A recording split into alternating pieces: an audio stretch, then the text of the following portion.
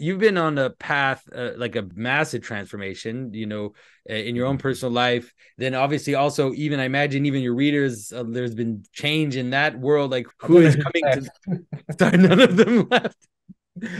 Who's coming to the workshops, all of that. And so I'm curious to see the change of your perspective and how it has changed your vision of storytelling. Do you feel like the way that you see stories or that you engage with stories that changed in the past few years? Yeah. And I think I can sum it up pretty quickly, actually. I would say, and I'm moving between a sort of a mythic and a religious perspective, and there's almost no difference in the world that I live in. Mm. Myth showed me everything I needed to know about the conditions of living. Different gods and goddesses show you the betrayals, the healings, the strange nuances to it all. It shows you the playing field. It's phenomenal.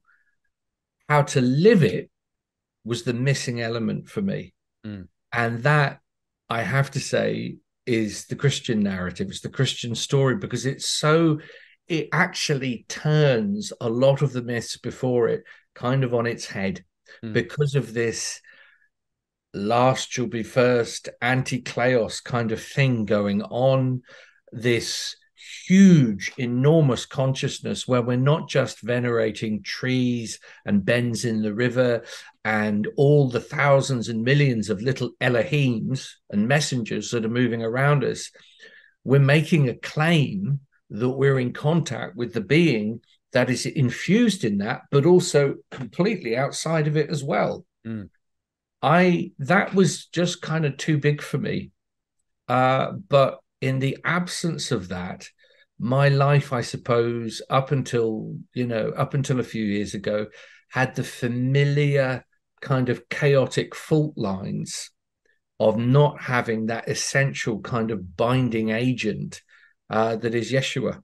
Mm. So a lot has changed. It's not as if my life hasn't been nourished and informed and blessed beyond measure by these stories. But the reality is, and this is hard, this a lot of Christians don't like me saying what I'm about to say. The reality is, I'm with Augustine, all truth is God's truth. Yeah. And I think that a lot of these stories, there could be some story way up from the Inuit, and I respect this, they may not want to see it in this way, but from my point of view, many myths and stories are filled with pinpricks and hints of this great story. Mm. And so I feel that I was on a kind of drip feed for a really long time. And the thing that my heart was swooning for over and over in these stories was something that I could never defend in public, but was actually this sort of terrifying revelation that actually it was the the Aslan of my youth Mm. wishing to announce itself. And I went on a vigil for 101 days. I went out into a Dartmoor forest, and at the end of it, I had a profoundly eviscerating, beautiful, unimaginable almost encounter with Christ. But in the one place I never expected to meet him. I Mm. went out there thinking, well, by the time I finish this, I'll probably be married to the wild in some way. And I came back married to Christ. And I realized that both of these weddings are facing each other. It's a Mhm. strange thing to say. As someone, I'm not a classicist. We're talking about the Odyssey. I'm not a classicist. In England, if you're a classicist, that's kind of connected to a class system, Mm. really connected to a certain level of school that you would have gone Yeah. to. I didn't go to schools like that. But I have a real experience, understanding, and many decades long involvement with indigenous and shamanic stories. Oddly, they're much, much closer to Christ figures Mm. than ones that you get in the West. They understand very well the idea of the suffering healer. They understand very well the one that you're not looking at is the one that is actually kind of binding and through an act of love and sacrifice, bringing new life to the tribe. So I was I was aware of these things, but now, of course, I see for example, I see, the crucifixion as the supreme poetic event of human experience. But it was as if I was just not allowed to see it Mm. until I was almost 50. It was like this. And then God said, and now. And for the last 2 years, my Jobian wonder eye has been opened. But for some reason, he wanted me to get all this other stuff Yes. in me too. And so I'm in this thrilling and unexpected. You know what midlife is like. You can feel like you've seen all the movies worth possibly seeing. So to be in this new world where I'm meeting, I like what Paul van der Klee is doing. He's a very interesting man with all his sort of cross associations. You see, my dad is a preacher, my brother is a pastor. I'm very familiar with all of this, but at the same time, because of orthodoxy, I've been opened up to. I grew up in church. All the action was in the pulpit. Yeah. Now the action's in the liturgy. The pulpit is the only moment. The sermon is the only moment where you can sit down. He's like, yeah, okay, sit down. This is just me for 5 minutes, and now everybody up. Stand awry, wisdom, and we're off. Yeah. So I kind of know where I am, but I also don't know where I am, which is a wonderful place to be. And I think that what you said, the idea that in some ways you had to pack all this other stuff in you.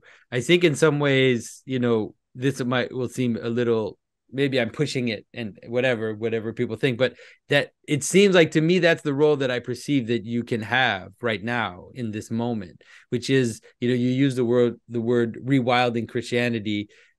There are different ways to say it, but there is something in the other myths, which in these shamanic stories, in these ancient myths, which can help us see the story of the Bible afresh again, because in some ways it's giving you tacks and it's giving you ways into it that a lot of people have glossed over through their kind of systematic theology, like this leads to this, and Jesus died for your sins, and if you believe in him, you go to heaven, that kind of stuff, where it's like you've actually stopped looking at the crazy thing that Jesus does and the crazy things that are in those stories. You will be aware, and I think we have to kind of certainly in England, we have to doff our caps to Tom Holland, the writer, in his book Dominion. Tom was the first guy that was saying, actually, despite the propaganda, England and the West in general is profoundly Christianized. Now, I go along with that for a while, but the problem is we are Christianized civically and culturally. We're not spiritually anymore. We're not. This is not a Christian culture. And so the cross isn't quite, we got that bit, but we haven't got that bit. So I love the fact that he, yourself, Paul Kingsnorth, lots of others are talking about the fact that we can't be taking our cues from a culture that doesn't give a shit about us anymore, because we just get more and more thinned out, diluted, apologetic. We're sort of, don't look at me, don't look at me, whereas actually I meet people all over the world looking for a deeper life. And the more we take our cues nervously from a culture that at best has amnesia, if not active hostility to these stories, the better. But we need to retell them, not anesthetize them or put in little cues to make them politically correct. Forget that. We just need them in their pure genius, raw form, to do their work, to let God do his work. I think something's happening.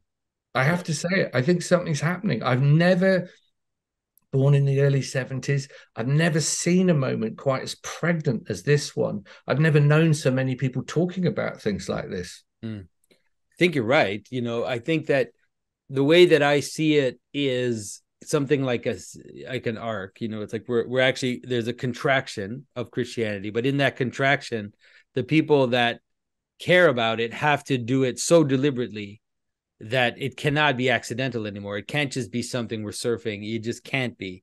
So we have to look into it deeply. We don't have a choice. And so because of it, it creates this weird little this smaller but brighter group of people that are can see each other and are I'm amazed, like you said, like if you had asked me to predict Paul Kingsnorth and Martin Shaw 5-6 years ago, I could not have predicted it.